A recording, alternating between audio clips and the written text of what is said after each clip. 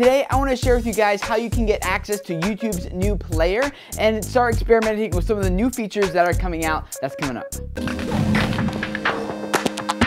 Hey guys, my name is Tim Schmoyer and it's Tuesday, which means it's time to take a look at some of the online video news updates from last week and talk about what it means for us as creators here on YouTube. And I've got three stories I want to share with you. Number one is that YouTube is experimenting with a new player and it looks pretty slick. It's kind of like invisible at the bottom. It only appears if you mouse over it, and you got a couple new settings there as well you can play with. The one I like the best is you can change the speed at which the video plays. So if you're watching a longer video and you just want to put it in double speed, you can watch it in double speed and shrink a 10-minute video down to 5 minutes. The new player also dynamically changes size and resolution just based on the size of your browser window that you're watching the video in. So it's really slick. They're experimenting with it. If you want to try it out, there's a link in the description below this video here on YouTube where you can go just click. It's really easy to set it up and you can go experiment, play with it, and see what you think. A second update that YouTube made last week is they rolled out this new thing that lets musicians dig a little bit deeper into their audience to find out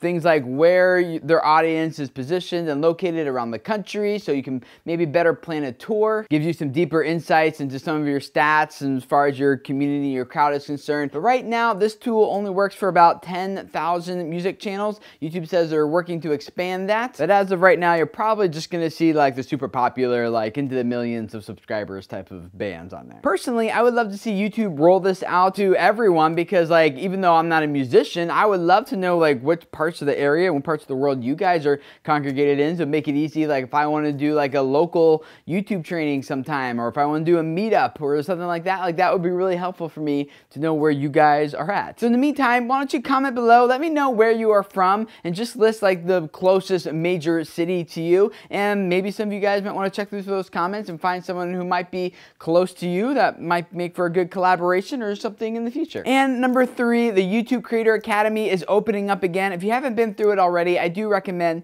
that you go through it. It is kind of basic, but basically it's a 2-week video course that you go through with a bunch of other creators that YouTube themselves they've designed this, they've created, they put it together. You do have the RSVP and sign up for it, so the link for that is in the description below if you want to find out more about this course that is happening and sign up to be a part of it. And if this is your first time here, I would love to have you subscribe. Every Tuesday we take a look at the online video news updates, talk about what it means for us as creators. Tomorrow, every Wednesday, we give you guys some YouTube tips, ideas, suggestions, advice, and then coming up on Thursday, YouTube Q&A. And I do all this, guys, to really help you grow your YouTube channels and your audiences, because I really believe that a lot of you guys have messages that need to spread and the world needs to hear, and I want to help you guys grow your audiences so those people can find you and hear your message and hopefully have their lives be changed as a result. So thank you for letting me be a part of that. Subscribe, and I'll see you guys again tomorrow.